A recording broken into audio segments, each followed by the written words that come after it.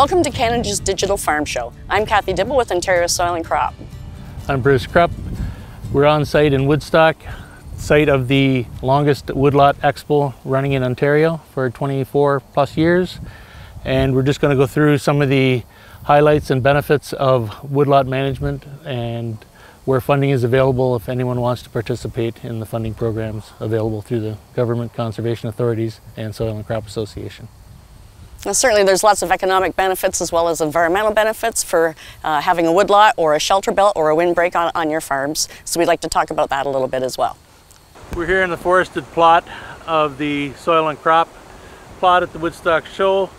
The red oaks and spruce and cedar trees were all planted from bare rootstock 24 years ago when they first came to the Woodstock site. As you can see, they've grown in different stages.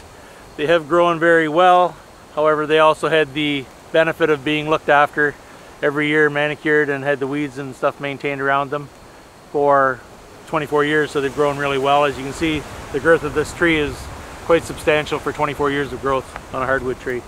And what we're trying to showcase here are different options for windbreaks, for shelter belts, for economic benefits for your woodlots and that sort of thing. We have a variety of trees here, and also to attract wildlife to stay in the bush rather than going out into the fields and damaging producers' crops. And we also showcase using cover crops within your woodlot management as well to help control weeds and provide additional food for pollinators and for wildlife. There's typically funding available from your conservation authority or through Soil and Crop for anyone that wants to plant shelter belts, buffer zones along streams and riparian streams to enhance wildlife corridors so they don't go in your fields and they stay on the edges and follow the creeks and streams along. It benefits both the streams and the crops. Your windbreaks help your crops, and you'll get a better yield if your fields are protected rather than being a wide open field with all your dirt blowing away. And there are a few programs too who will also cover the cost of hiring a woodlot management consultant to help you best manage your woodlot, experts such as Bruce and his counterparts. A few years ago, we also partnered with the Ontario Hazelnut Association to plant some hazelnut trees in here to demonstrate hazelnut production, which is growing within southwestern Ontario right now. There certainly is a market for hazelnuts, so we're trying to encourage more producers to try growing hazelnuts as a crop as well. As you can see, there's many different species of trees planted in here. It's almost an arboretum, and there's thorns on some of these trees. The black locust have thorns on them that'll grow to be 2 or 2.5, 3 inches. And over here you have some cottonwood trees or poplar that grow very fast.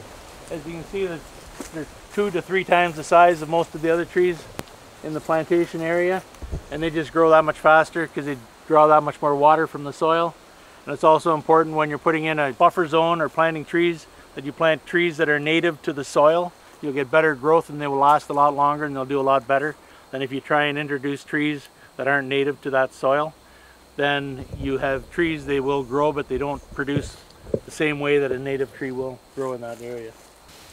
As Bruce mentioned earlier, this is the longest standing Woodlot Expo in Ontario, and we'd like to thank the Outdoor Farm Show for maintaining this site. It was established 24 years ago in cooperation with the Ministry of Agriculture, Food, Rural Affairs, Ministry of Natural Resources, Lakehead University, and conservation authorities. We hope you enjoyed this video and all the other programming videos that will be available on the Digital Farm Show this year.